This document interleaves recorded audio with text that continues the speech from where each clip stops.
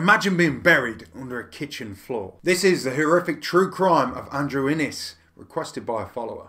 Back in 2020, Bennylyn Burke, the 25-year-old Filipino mother, was sat at home, like many of us, during the lockdown in the UK. Her home was far from where she was raised. It was in Bristol in England. After heading to the UK a couple of years earlier from the Philippines back in 2019, Bennylyn Burke was expecting a happy and new adventure with her husband Lexington.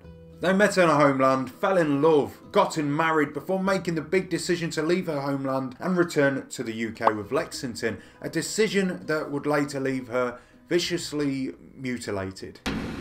Her and her husband would have a beautiful little girl together, which they would name Jellica. Unfortunately, family life wasn't meant to be for the three of them, as it's claimed that Lexington became more aggressive since returning back to the UK, a different character to the one Bennylyn had met. The couple would decide to end their relationship mutually.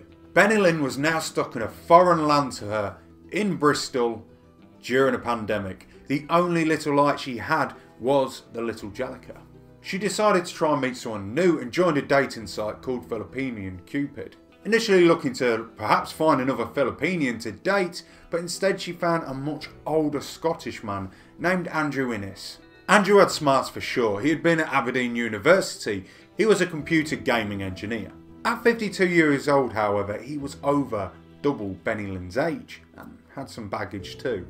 Allegedly had previously been married to a Japanese woman over in Japan where he had children with her too, before breaking up and then being deported back to the UK. A similar story to Bennylyn's in a sense. At first, Bennylyn was a bit put off by this, but over time she started to think on it.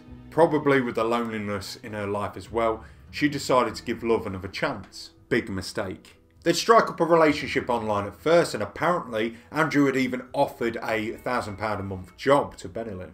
She didn't want to leave Bristol where she had settled, but Andrew wanted her and Jellica in Dundee, Scotland with him. A whopping 440 miles separated the pair. 18th of February 2021, the couple would decide to meet and Bennylyn would get a chance to see the sights of Dundee. Little 2-year-old Jellica would come along too. A couple of weeks later, there had been no sign of Bennylyn Burke and her daughter Jellica.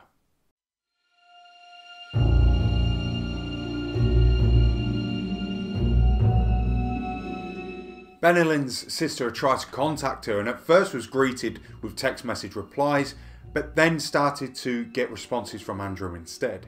It said that she demanded a video with Bennylyn and instead all she received was an old one.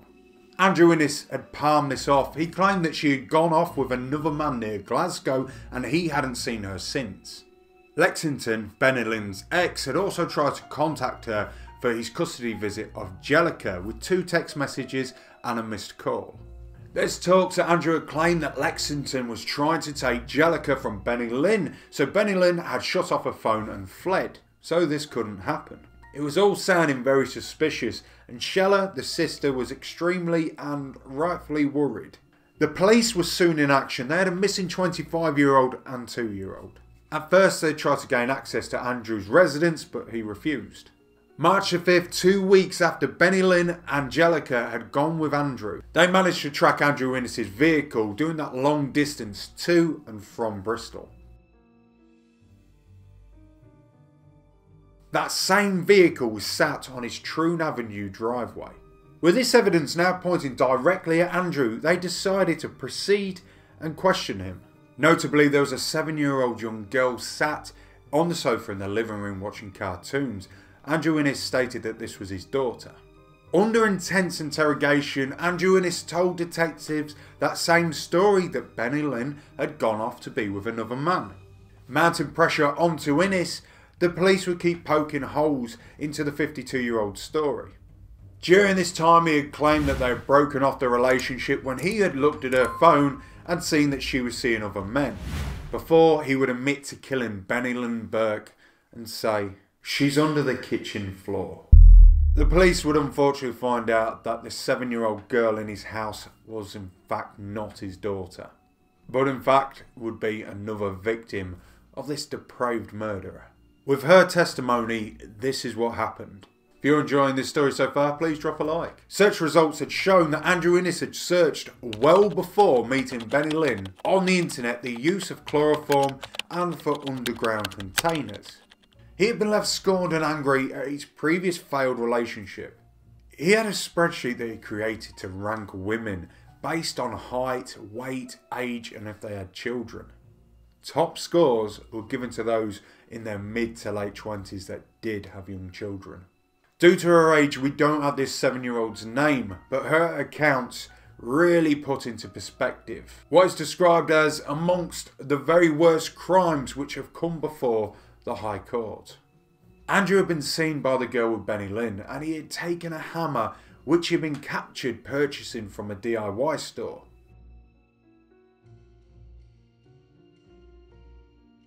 Cracking her over the head numerous times in a scene of pure malice. He then switched to what some would say was a samurai sword before savagely stabbing away at the body of the 25-year-old mother. Before flipping the sword around, revealing the hilt and bringing it down on her face over and over again, bludgeoning the helpless and now deceased corpse of Bennylyn. He claimed to the police that initially she attacked him with a sushi knife. The only silver lining for this young girl being there was that she was able to easily disprove all of his lies. Days later, it's believed Andrew would then go on to murder the little toddler Jellica. When asked where she was, he said, "Under the floor with Mum. I couldn't look after a child. The child was screaming." He had assaulted Jellica during this sickening and prolonged captivity. The young witness had said that they had all been tied up in a bathroom at times. She had been raped numerous times in this period. When he deemed Jellica's time was up, he would play hide and seek with his 7-year-old. When playing, he would sneak off, before putting his hands on the neck of Jellica before squeezing the life out of the poor little girl. He disposed of their bodies in which he described as Christian burials, under his kitchen floor, feet below the concrete. He had the audacity of saying that he never touched this lone survivor, but sadly this was a lie as sperm samples were taken from her and they matched Andrew Innes.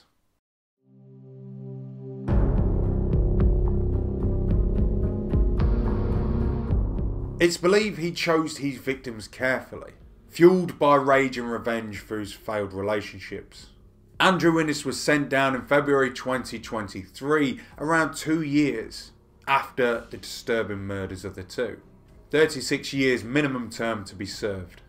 He claimed to have gone insane and suffered psychosis after taking steroids and medication used to treat Crohn's disease. Dr. Cowan believes that Andrew was not impaired at the time of the murders. Andrew's story also changed far too often. An expert does go on to say that he had a ridiculous amount of dating app profiles and that in cases like this, he wouldn't be shocked if there's more victims that may be uncovered. The judge and jury saw straight through his lies and saw this as the cold, premeditated and unjust case that it was, where a mother and daughter had their lives taken and Jellica was also abused too. Andrew Innes even told police that if they had come 24 hours later, the surviving abuse victim may have been dead too. So was he truly evil? Likes are appreciated and fuel me. Up here is another family case for you, deeply sad and a tough one to watch. Imagine having the picturesque family life, a Disney life in fact, to only become the villain in your own story.